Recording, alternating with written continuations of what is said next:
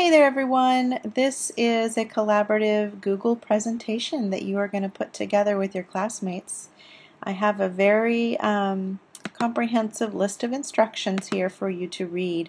For those of you who feel more comfortable, if you see how this is going to work, let me walk you through a few basic things.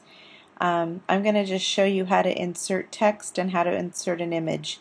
But please do read all of these instructions because I'm not going to cover everything in this little tutorial.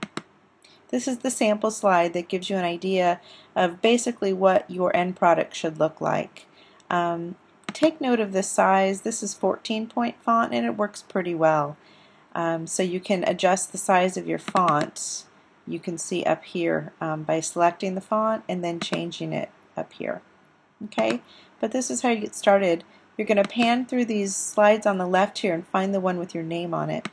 If I were Jennifer, I would go ahead and get started by inserting, first of all, my image. I'd click on Insert in the blue bar at the top and then go down to Image.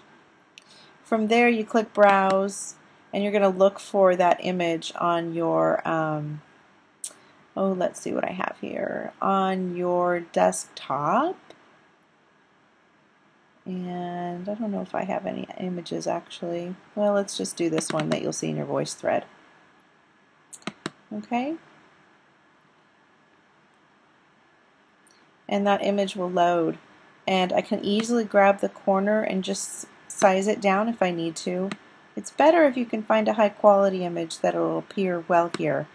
I do not recommend that you make the image bigger than it appears because then you're going to stretch it out and you're going to see that it'll become pixelated very quickly.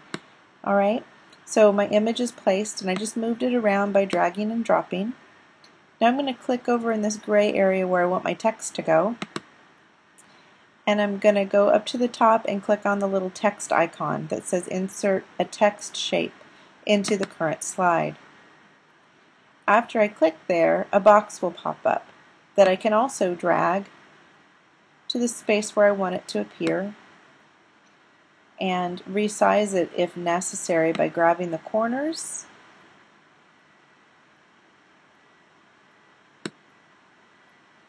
And then all I need to do is start typing in it. So I can just say I chose, let's start with what I said. This is a photograph